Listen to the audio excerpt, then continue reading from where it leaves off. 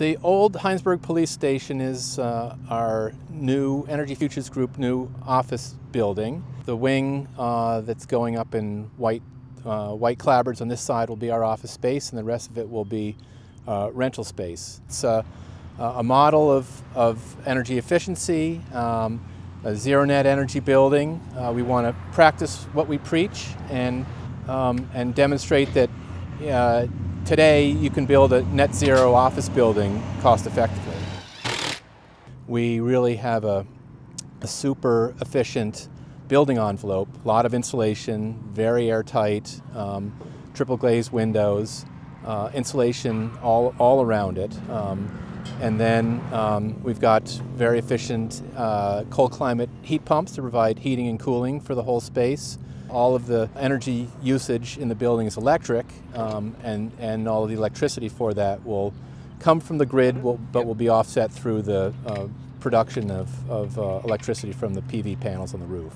You can't have a zero energy consumption building without some sort of renewable energy source to meet those needs. So the solar panels will provide enough electricity to heat the building in the winter, cool it in the summer, provide a little bit of hot water whenever folks want to take a shower or use a faucet, serve all of the lighting needs and computer needs and whatever other miscellaneous electrical needs there will be in the building. We didn't have enough south-facing roof to meet the entire electrical needs of the building. Remember, in Vermont we have a very cold climate, and meeting the heating needs of a building in this climate is a non-trivial enterprise, even as efficiently as the building is being built. So we had to look at other options for the solar so that we could get to net zero energy. And that included, as a result, putting some of the panels on the west roof as well as on the east roof. The building was a little bit of a challenge to start with because it's really an 1850s farmhouse that we then did extensive remodeling and renovation on, and then added the wing on the back side as well.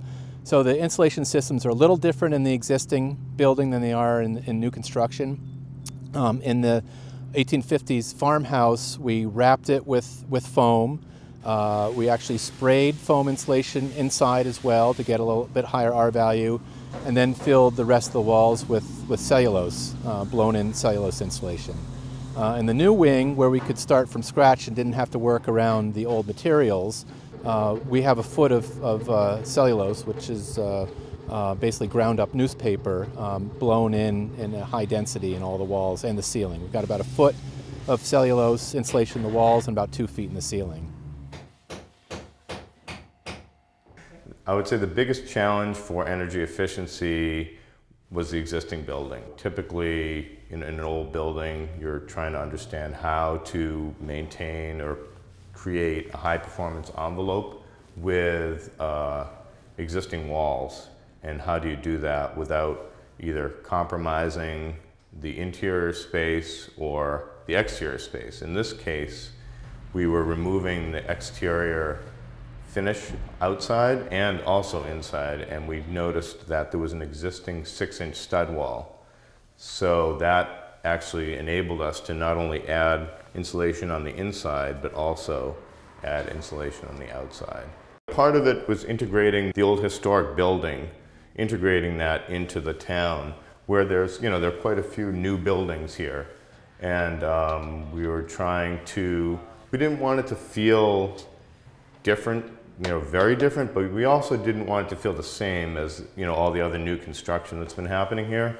So we looked at the colors, the materials, we used some metal around the addition to kind of set it off so that the old building felt original and, kind of on its own. And the new building, the addition, had a little bit more of a unique character, even though it still has some of the same elements, architectural elements, as the surrounding buildings, this building, and so it ties in together.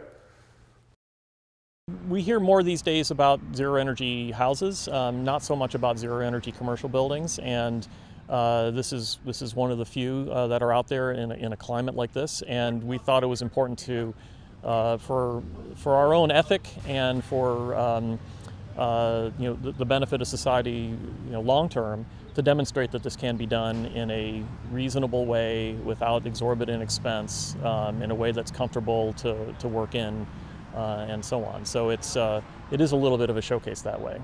We've got energy codes in places like California that will be net zero within a number of years. The climate is not as cold as ours, but we know from experience in a lot of residential buildings, you can build a net zero building in Vermont. We want to demonstrate that with a commercial space as well. This building, we hope, will be a model for others. We look forward to pointing to it and saying, look, we could do it here. There's no reason why others can't do it as well.